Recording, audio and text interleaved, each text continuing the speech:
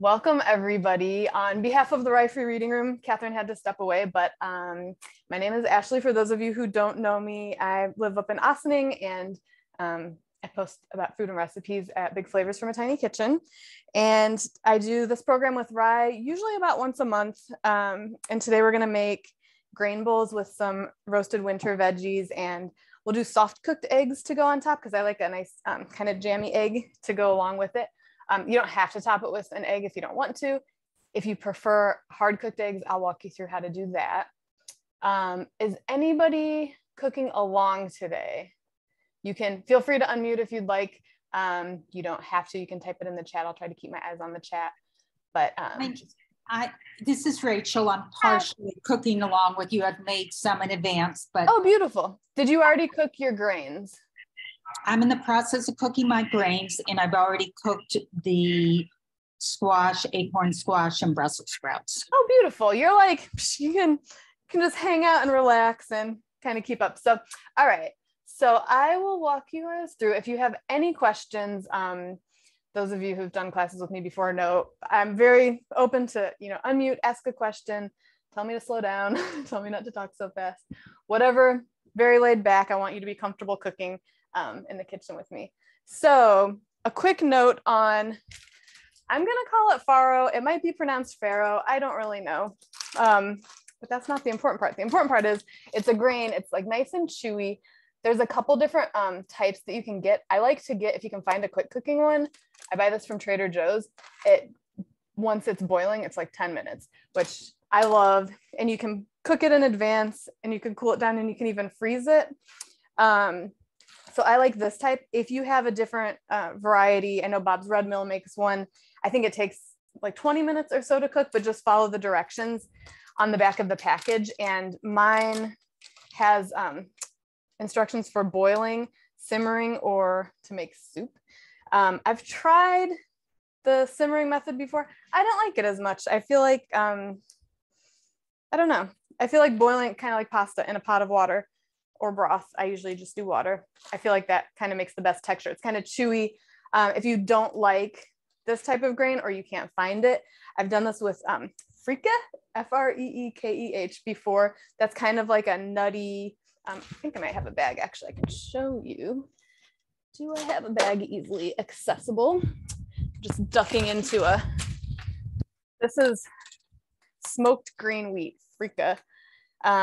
You can get these at like health food stores. I bought this one from Yaranoush. It's a Middle Eastern market or Mediterranean market in like White Plains area here in New York. So that's another option. It adds a really interesting flavor. You could use rice. You could do whatever type of grain you like, but this recipe is super versatile because you can kind of use whatever veggies you have hanging out. I realize I need to move my skillets out of my oven.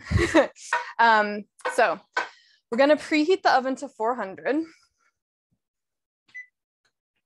And then going to get a saucepan that's big enough. We're going to boil 2 cups of farro. So this says the boiling instructions on this particular one. Bring a large pot of water or broth to a boil.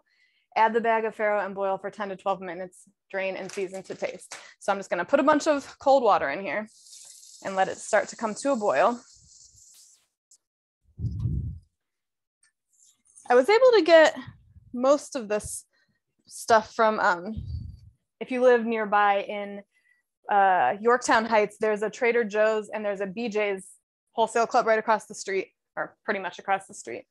And I've been a wholesale club member for a long time, so I love that I can go to both of those now because one of my favorite ingredients is capers, and that's in the dressing for this recipe.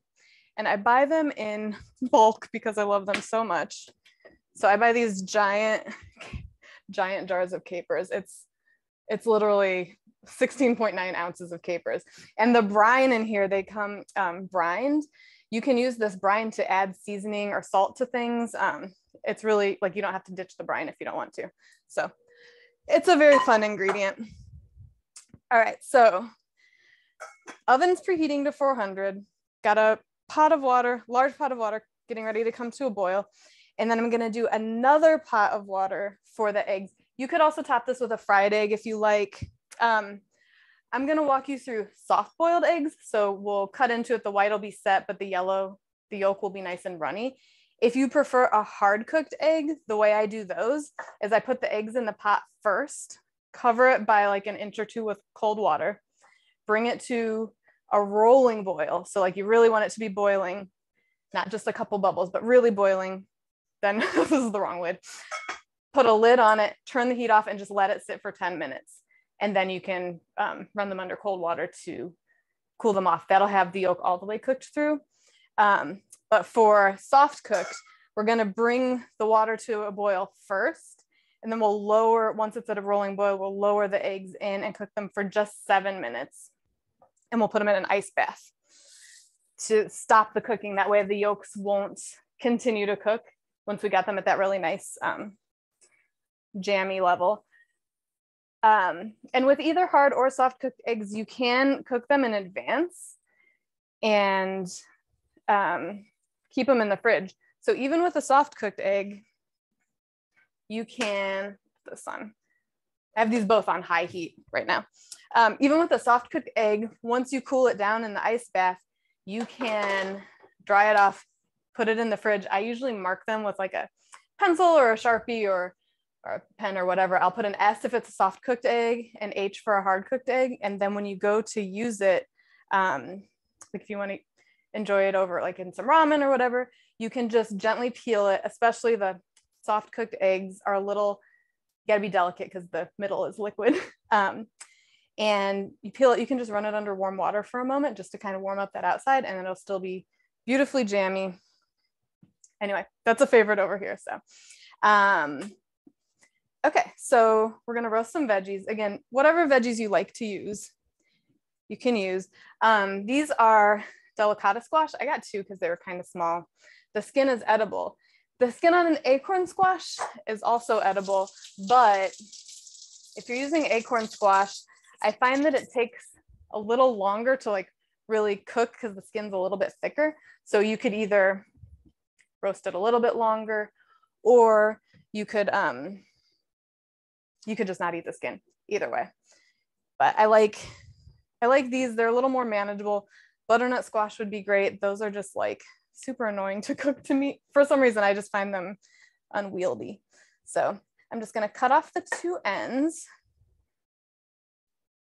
Squash are always like a little tricky to cut because they're dense.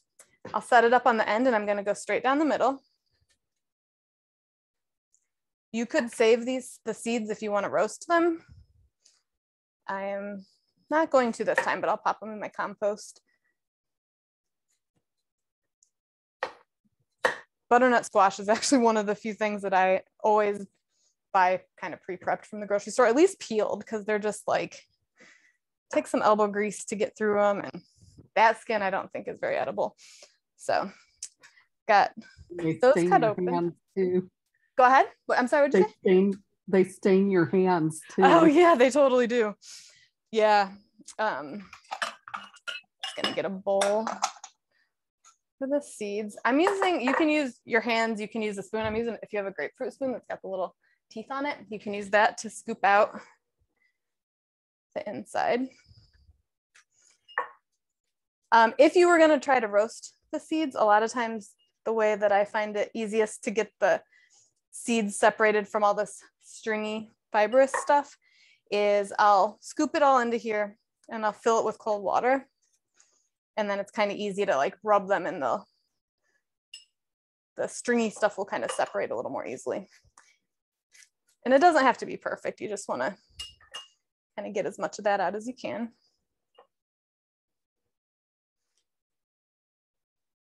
This would be a fun, if you have a kid that doesn't mind digging their hands in somewhere it kind of feels a little funky, that would be a fun job for them. My son would probably not want to touch that. He would, he'd be kind of grossed out. So I'm just gonna do this. I've also got Brussels sprouts, and what else are we roasting today? Oh, just those two are gonna get roasted. I have some broccoli in the fridge. That would be good to use also. And these type of dishes I like too, because you can kind of keep the components separate on the tray if you want, and then everybody can at the dinner table can kind of pick whichever ingredients they like and have extra of one thing or less of another thing. And sometimes if I'm cooking a grain like this, I'll cook extra just so that I can either freeze it or have it in the fridge so that I can make bowls with various leftovers later in the week. Like if you made tacos or something and you had some cooked whatever type of grain, you could make a bowl, a grain bowl with that and your taco toppings and just kind of pile everything in different areas. And then it looks very intentional, but you're just kind of using leftovers and saving yourself cook time on another day. So, all right, we're gonna slice these into about 1/2 inch thick slices. I'm just putting the flat side down so it's a little more steady. You just want them to be around the same size. And you kind of have to like rock back and forth a little bit with squash. There's so many fun varieties too. You could really experiment. If you have local farmers markets that you like. Does Rye have a farmers market? I don't know that I've been, if they do. There's a ton of different ones around here though. So that's always a fun option. Yeah, Rye has one, but it's off for the winter. I think it doesn't start until May 5th. Oh, that's good to know. I'll have to check that out. The good one near me, I think, is in Larchmont, which is all year. It's at the train station. Oh, let me write that down. I haven't checked. And then I hear Sleepy Hollow or Tarrytown is another good one. So, okay, so you said Larchmont. Yeah, Larchmont. Is that on Saturdays, do you know? Saturdays, yep. Okay, so I'm in Ossining. The Tarrytown Sleepy Hollow Market is great. Yeah. I will say their outdoor location is fantastic. They're indoors at like the either elementary school or middle school right now. I went a couple weeks ago. It's not every week. It's like every 2 weeks or something, or twice a month. It's very crowded. So if you're at all concerned about being in small spaces with lots of people in the winter when there's things afoot, you might want to wait. They'll be back, I think, also in May, outdoors. Ossining is outdoors. They're good. They don't have a ton of vendors. The Pleasantville Farmers Market is wonderful. And I think they're outdoors all year. I'm not 100% sure. But yeah, there's so many options out here. It's really great. It is great. So I'm gonna kind of throw these haphazardly on the sheet pan for now. And I'm gonna get the Brussels sprouts out. About 1 pound. And I've had varying degrees of cleaning that needs to happen on Brussels sprouts in the past. So how big is this bag? This is a 2 pound bag. I'm gonna get some of it out. I usually trim the end. Just looking at my water, it's almost boiling. I usually trim the end, the little stem bit off, because that's really tough. And then I'll cut it in half. And I usually peel just like 1 layer of leaf off of the outside. And I find that usually is good. Sometimes you'll see some kind of funky like crevices and stuff in the Brussels sprout. And occasionally you will find some unwelcome friends. It's part of nature, but definitely not something you want to eat. So look closely. They were kind of like tucked in the little wrinkles and stuff. So just a note, my water for the grains is about boiling. So I'm going to measure out 2 cups.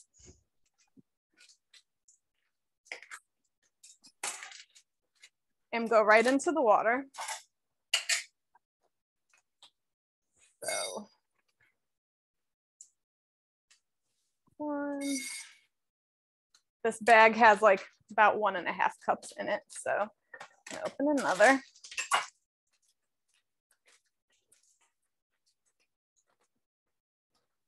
A lot of stores have them in like bulk bins also. Different types of grains, which is nice. Just give it a little stir. And then what did I say? 10 minutes. We're gonna leave it boiling, but you might need to turn it down just a little bit so it doesn't like boil over. Alexa, set a timer for 10 minutes. And then my egg, the water for my egg, you can see just small bubbles right now. So I want to wait till it's really at a rolling boil. And if you're watching the replay, I'm sorry, you only get one angle. The Zoom overlords only want us to have one angle if we record to the cloud. So hi over there. I see another librarian. It's nice to see you. So yes, while we're waiting for that, just gonna continue trimming the Brussels sprouts. It can be a little tedious, but there are like prepped Brussels sprout wise at the store. Sometimes you can find them already kind of shaved. So they're like cut in half and then sliced thinly. But a lot of times they kind of dry out. It wouldn't really work for this recipe unless you were gonna have the sprouts raw, but it does make a great shaved Brussels sprouts raw, really does make for a great salad. It's like interesting, different textures, different than lettuce. It's a little hardier, but it's not quite like eating raw cabbage. Ooh, getting close to boiling over here.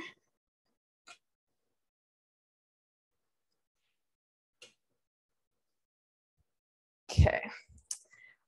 We have, while I'm doing the tedious Brussels sprout cleaning, my next class with the Rye Free Reading Room is on Wednesday, March 15th at 6 p.m. Eastern. We're gonna make sloppy joes, and you can use whatever type of ground protein you like. So I'll probably use turkey. It's great with beef. Bison meat, if you can find that, is great. And if you don't do meat, you can do a plant-based ground meat alternative. My kind of go-to when I'm substituting ground meat in a recipe is Beyond. I feel like their Beyond ground meat is a really nice substitute. So I'm just kind of like bulk doing that. Oh, I do have also tomorrow, let me paste this in. My event schedule is in the chat. Tomorrow, if you're around and want to make some plant-based tacos and restaurant style guacamole, making roasted sweet potato and black bean tacos. And that has a cilantro chimichurri and some quick pickled red onions. And then we do restaurant style guac. That's delicious. I'd love to have you join for that if you'd like. And Tuesday, the other one I have in February is Tuesday the 21st. It's we're gonna make curried pumpkin soup and a massaged kale salad.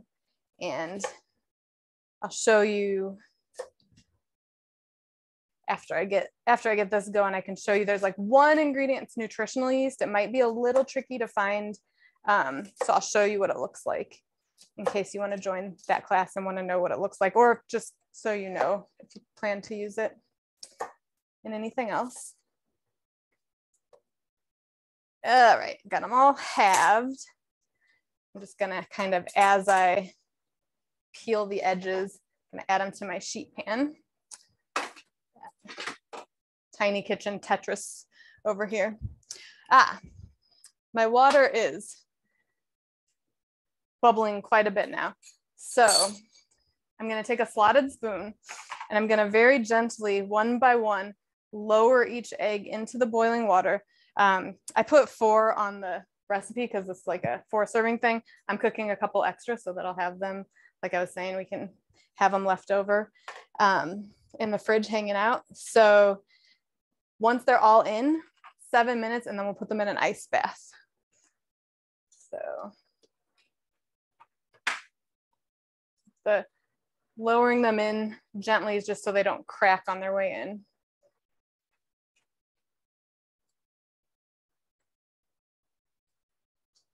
I'm cooking 6. Alexa, set an egg timer for 7 minutes. Okay. So that, and I do want the eggs to be pretty rapidly boiling, but if it looks like it's gonna over boil, I'll turn it down just a tiny bit. And if you want like a little more cooked, but not quite hard cooked, you could do 8 minutes, 9 minutes. Got to kind of play around with it. Honestly, the way I usually do eggs when I'm cooking them is I use my Instant Pot and I put a cup of water in there. And then I have some different amounts of time saved. I find my old Instant Pot cooked a little more slowly than my new one does. So, but it's really easy if you have a pressure cooker like that to cook eggs. Hey, Ashley, I'm just curious on that pumpkin soup that you were talking about. Yes. Does that use like fresh pumpkin? No, oh, very good question. Canned pumpkin. And I have I think, funny story about that. Years ago, I've been making this recipe for a long time. And years ago, my father-in-law was coming over for dinner and wanted to help. He's like, oh, can I get anything from the store? And I was like, oh yeah, I want to make this curried pumpkin soup. Could you grab a can of pumpkin for me? Yep, absolutely. Great. He brought it. I made the soup. We sat down to eat and my husband was like, how much sugar did you put in this? And I was like, there's like a tablespoon of honey in this whole giant pot. And he's like, it's really sweet. I'm like, there's no way. It can't be that sweet. There's like literally a tablespoon of honey. I thought he was being dramatic. And then I tasted it and I was like, whoa, something has happened. So I looked at the can that was in the recycling bin and it was pumpkin pie. So it's canned pumpkin pie mix.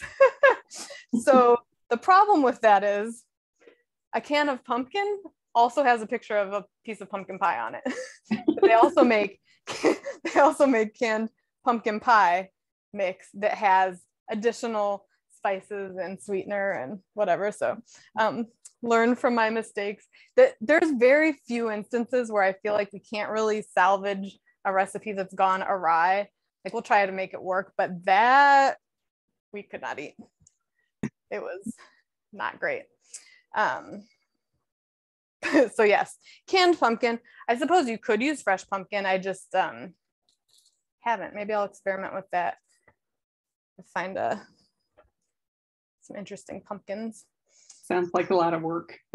Yeah, I know. It's like certain things I like making from scratch. I am so not against taking help from the grocery store. And even, with a recipe like this, take help from the store. If you don't have time to like cook a grain, I'll show you in a moment. There's these pouches that have like pre-cooked grains. You microwave them for like 90 seconds and that's it. So you could just roast some veggies. You could even roast them ahead of time if you wanted. And then your grains are like already cooked. Like you don't have to be a hero. It's totally fine. I am just, before I put this in the oven, I'm going to put some ice cubes in a bowl and cold water so that as soon as the eggs are done, we can put them in the ice bath so that they will stay, they won't cook too long. We're working to get that nice runny yolk and we don't want to ruin it by letting it overcook. Literally 2 feet off camera in my freezer here. The only thing really outside of this view of my tiny kitchen is my refrigerator and then the entranceway. So ice cubes, cold water.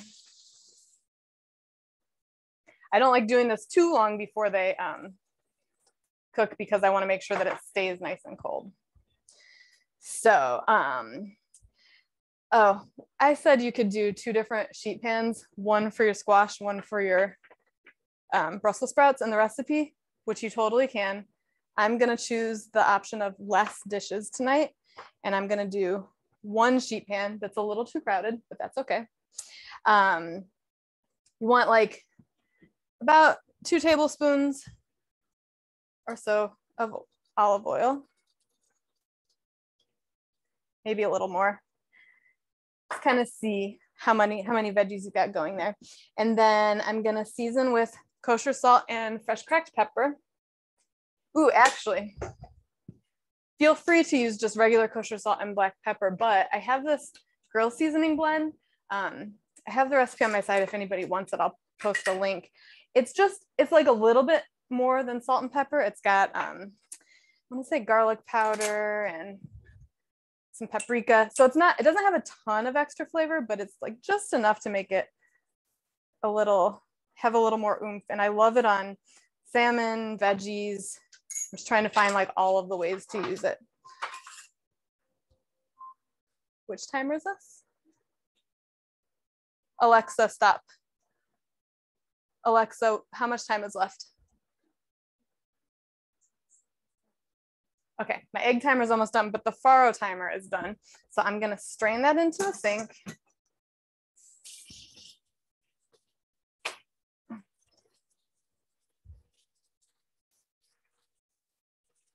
have a colander in there. And then I'm just gonna let that sit and hang out for a moment because I want it to still be warm when we toss the vinaigrette in it. So just kind of tossing these veggies a little bit to coat them. And I'll put this in for 20 minutes.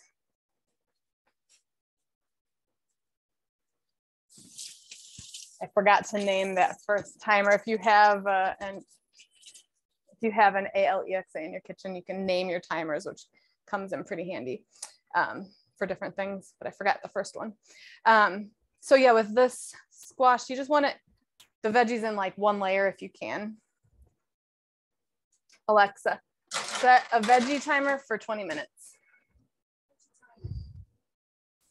Okay, so that's going. We're gonna work on the vinaigrette. So we're gonna do, I'm gonna put it in, there's my egg timer. All the timers, Alexa, stop. All the timers. Let's put these in our ice bath. Depending how much I chit chat while I'm cooking, sometimes they all go off around the same time. So I'm just plunging them right into the ice water. And if I could, you know, switch out the water, add more cold water into it occasionally if I want, but I'm just trying to make sure that they stop cooking, and you want them to be submerged. So I might add a little bit more water to mine so that they're fully covered. And this is just, again, to stop them from cooking so they stay nice on the inside. Okay, vinaigrette, I'm gonna build it in the bottom of a big bowl that I'm gonna toss the grains and everything in. And then we're gonna take part of it out to serve on the side.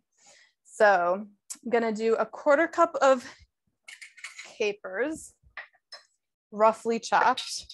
So I usually just kind of hold the spoon against the side of the jar to let like the majority of the liquid come out, but some of the caper brine is completely fine.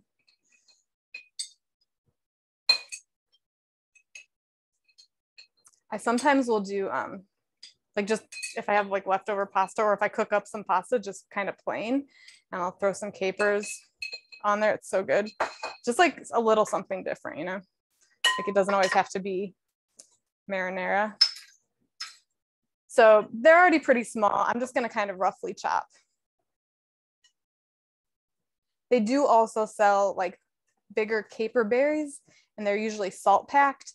You don't want to use those in this recipe. I've only ever seen them like at restaurants. I've seen them in the grocery store, like in the jars, but in restaurants, they tend to be like as a garnish on like a niçoise salad or something. I don't see people at home using them too often because they are like, they're very salty. So I'm putting the capers right in there. I'm gonna add a 1/4 cup of Dijon mustard.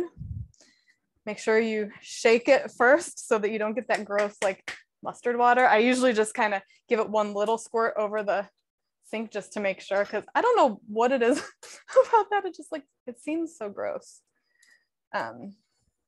When you're, especially if you're like putting it on a hot dog or something and you just get like water.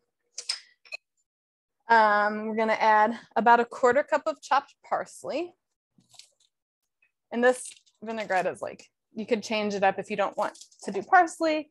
You could do another type of herb if you'd like, switch things up. Turn that off. And you don't have to be super exact with the amounts.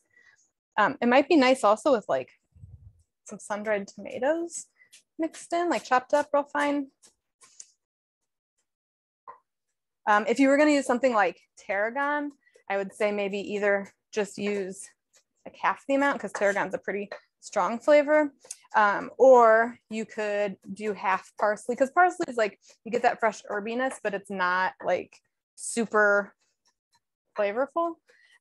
Dill would be great. I think that would be nice in there.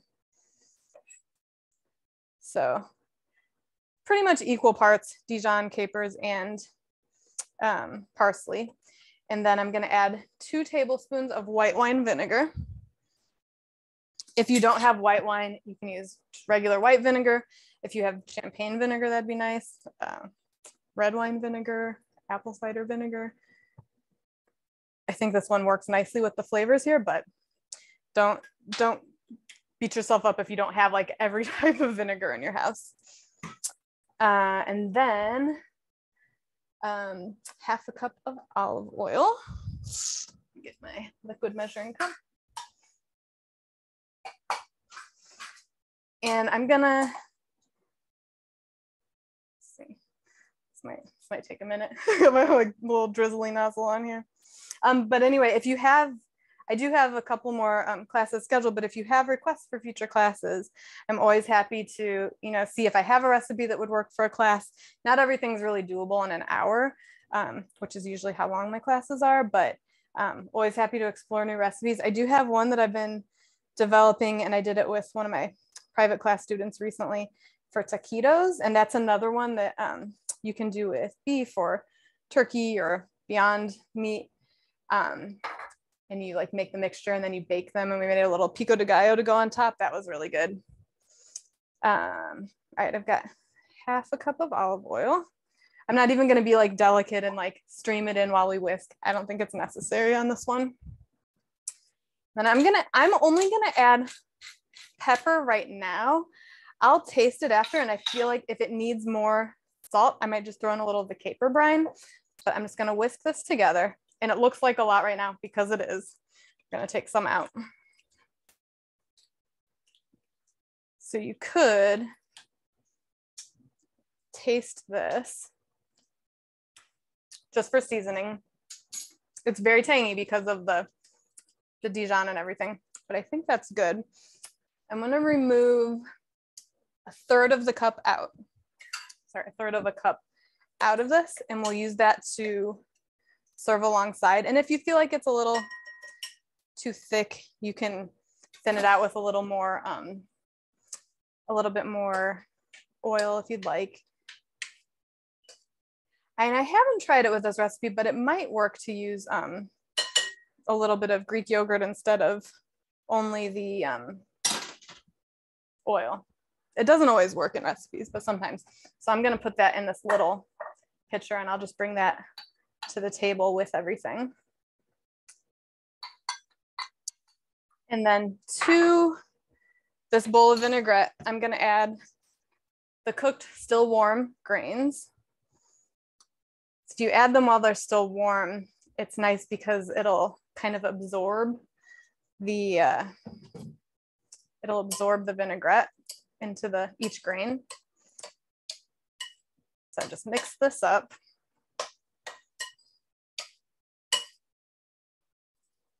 Everything's nice and coated.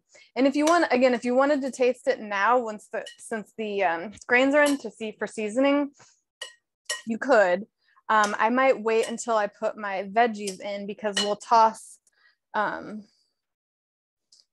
I guess we don't toss the veggies in. You could toss the veggies in here. I'll taste it like this.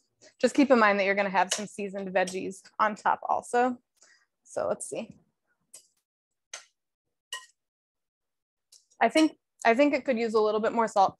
The first time I made this, like an extra round of seasoning at the end really made a difference. So I'm gonna do a little bit more of the caper brine, or you could do salt and pepper. Around here. Alexa, how much time is left? All right, so this is gonna hang out. We have 11 minutes left on our veggie timer. I'm gonna let this hang out. I'm gonna slice some radishes. I like having something kind of cool and crunchy on top you don't have to use radishes. I love these little like multicolored radishes, radishes of many colors from Trader Joe's, but a lot of stores sell like a bunch of various colored radishes, and farmers markets, especially in the spring, tend to have that, kind of cutting up a couple different colored radishes just for garnish on top. And I feel like a lot of times radishes kind of, you use part of the container and then they kind of sit in your fridge and get a little sad. So I'll give you some ideas for ways to use them. They're great sliced on top of tacos, like on top of your warm tacos, just as like a little garnish. You can slice them in half, dip them in melted butter, like especially if you get like a nice kind of fancy butter, and sprinkle a little flaky salt and put them in the freezer to let it sit. And then it's just like a little nibble. It's very nice. If you enjoy Persian food, a lot of times like at Persian restaurants, they'll do, I'm just cutting the ends off of these right now and then cutting them in half. I'm going to slice them momentarily. But they'll do a little platter alongside all of the main dishes that have they usually take the radishes and cut them kind of into wedges. So some radishes and some usually curly parsley and feta cheese. That's always nice. Maybe a couple olives. Or just put them on top of a salad. There's a lot of ways to use them. I feel like there's certain ingredients that tend to lose their way when I've only used part of the package in the fridge. So I'm always looking for more ways to save that. So for the radishes to go on top, you can cut them in a couple different ways just to make them look kind of pretty. One way would be just really thin half moons, like this. Just going as thinly as I can. Also, the lighter colored, like the pink radishes, are usually not quite as spicy as the red ones. So just something to keep in mind if radishes have been abrasive in the past to you. You could also do, if you turn it, let's see, we'll turn it on its side and cut it again this way. So I'll show this for the replay. I had it in half this way, and now I took it and I went down in this direction. So we're gonna cut some little kind of sticks. I think those look pretty too. And that way you get a little bit of the color of the radish on the ends of each. So you get these like little sticks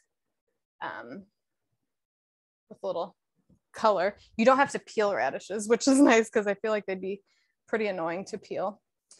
Yeah, any other, I don't know if cucumbers would go really well with this particular mix of veggies, but that's another type of thing that I sometimes will put on top at the end of a dish just to have something kind of cool and refreshing.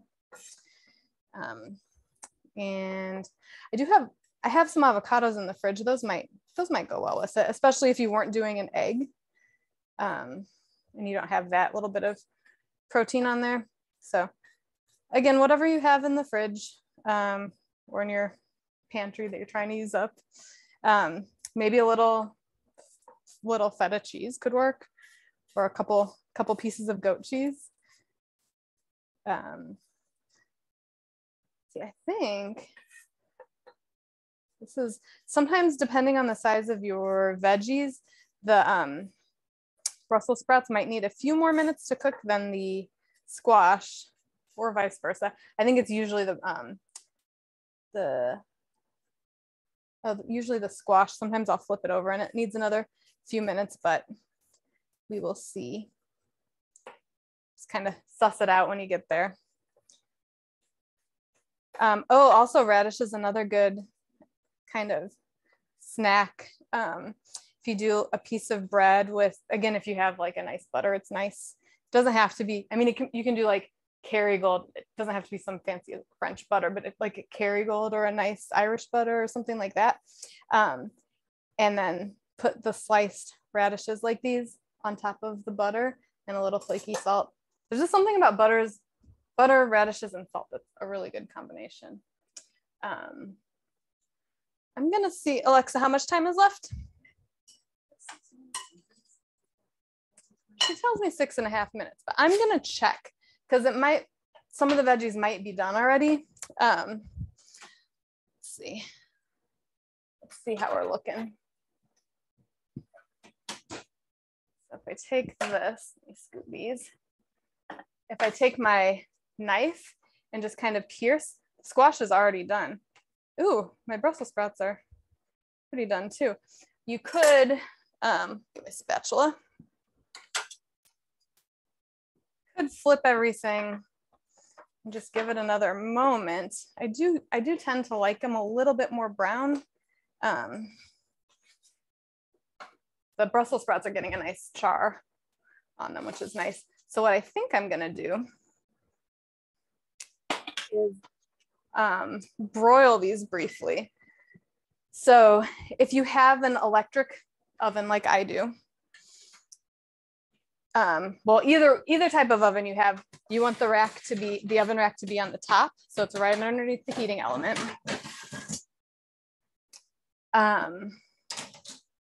Just gonna broil for maybe 2 minutes. If you have an electric oven, you wanna keep the door cracked. So usually like mine, if I pull it a little bit, it sticks there instead of being all the way open. If yours doesn't and you have an electric oven, if you have like a wooden spoon, something that's only wood on the end, you can stick it in here, just the wood part, just to kind of keep it cracked open. If you, on an electric oven, the heating element for a broiler will keep kicking off and on, because if the door is closed, it thinks, oh good, we're hot enough, I can kick off, but it really needs to stay on the entire time to kind of serve the purpose of a broiler. So I'll leave it cracked open. If you have a gas oven, that's a flame, it's on, you can just leave it, you can leave the door closed, so that's great. But the broiler is like a really great tool. You can use it to cook all sorts of stuff. I'll do like this grill seasoning. Oh, okay, I'll get you the link for that. I'll do like just veggies tossed in a little bit of olive oil with this grill seasoning and roast them. And like just a few minutes, it gets nice. And if you let them go a little bit longer, you'll get some char. That's my grill seasoning blend. I make a big batch and just kind of keep it for times like this, but it's just salt, pepper. You want to use the ground black pepper, not the fresh ground. So you want to use like this, the type that's already like finely ground. I mean, you could crack it in, but I don't think it'll work quite the same. So it's got salt, kosher salt, pepper, garlic powder, smoked paprika, and chili powder. It's not enough chili powder to make it spicy. It's just enough. I think it works on so many things. So, and if you do make that or any of my recipes, if you would click over to the link on my website for them and leave a comment with a star rating, it really helps when people are online searching for recipes. It helps my recipes show up. So I always appreciate that. And if you post on social media, you can feel free to tag me at Big Flavors. I would love to share them. Or you can just email them to me if you just want to show off. But I always love seeing my recipes in different people's kitchens. So I let this broil for a moment. I'm gonna go ahead and do one bowl. You can assemble it however you like. I just, I find that like piles of things in different sections on a grain bowl makes it look very like intentional. So that's usually what I do. So I'll start with a couple scoops of this dressed farro in the bottom. I'm gonna take one of these eggs. I'm just gonna dry it off because it was sitting in cold water.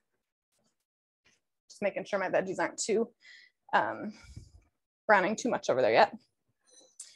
I'm gonna gently crack this because it's, again, soft boiled.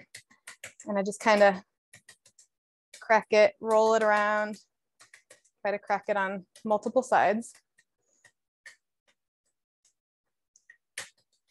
And then gently peel. And I always, after I peel, I always rinse it off just in case there's any little like tough pieces of shell. And like I said before, since it was sitting in ice water, this part is cold right now. So if you run it under warm water, it won't cook it more, but it'll kind of warm the egg back up a little bit.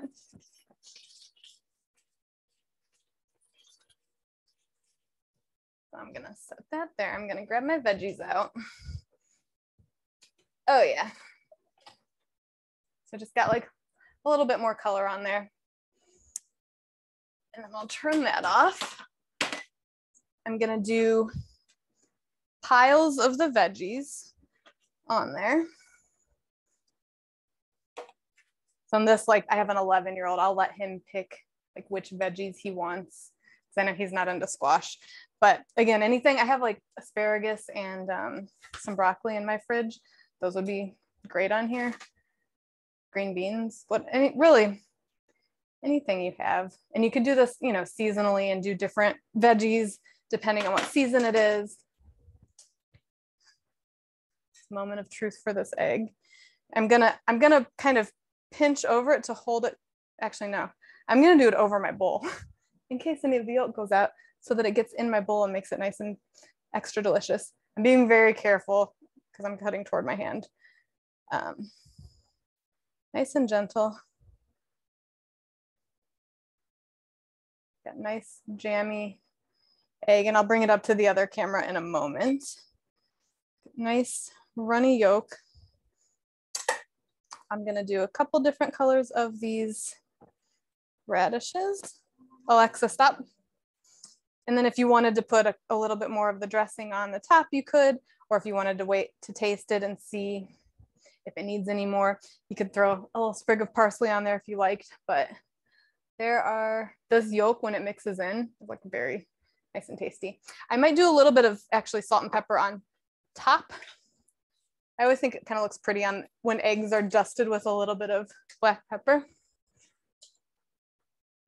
And knowing me and my son, I'll probably add extra capers to mine because I'm wild like that. So that is very colorful, healthy meal. The leftovers hold up great. You could either keep the things separately or you could just mix it all together. And it's also good chilled. You don't have to eat it warm if you don't want to. Does anybody have any questions? All right. Yes, Rachel. No, no question. Just thank you. I'm excited to eat this. I'm just finishing my eggs. And awesome. No, that's great. And what's your email? My email is bigflavors, I'll put it in the chat, but it's bigflavorstinyKitchen@gmail.com. Okay, great. Thank you so much. Thank you so much. I hope you enjoy. And when you taste it, if it feels like it needs like a little something, just a little more salt and pepper or a little bit more of that vinaigrette is usually. Okay. I don't know vinaigrette. I don't know. I'm never good. I think it's got I don't know if it's too mustardy for me. So okay. How do I cut that down? So it's already mixed in with everything? Yeah. To cut that down, that's a good, I wonder if maybe a little bit of honey, maybe? Like just like something for a little bit of sweetness to kind of counterbalance that, or a little like white sugar if you have it, and just like mix it all around. But I will make a note of that. And like when I go to update the recipe, I'll say maybe like 3 to 4 tablespoons instead. Because I know like I like things tangier than my husband. He likes things saltier than me. So it's always easy to add more, but it's not as easy to take it away. Right. Okay, no, the honey sounds like a great idea. Yeah, or like if you have agave, although that's like super sweet, so you got to be careful how much you add so you don't overcompensate in the other direction. But okay, or if you happen to have extra grains, you could throw some extra grains in there, and that would help too. Perfect. Awesome. Well, thank you so much. Thank you for cooking along with me, and it was great to see you all. Thank you, Ashley. Thank you. Have a great night. Wonderful as always. Yep. See you next month. Yep. See ya. Bye. Bye, everyone. Thanks for joining us tonight. All right. Thank you. Good night. Good night. It was really wonderful. Oh, let me Hoda stop the loves recording watching before you. I blow you all of the kisses. Hang on. Oh.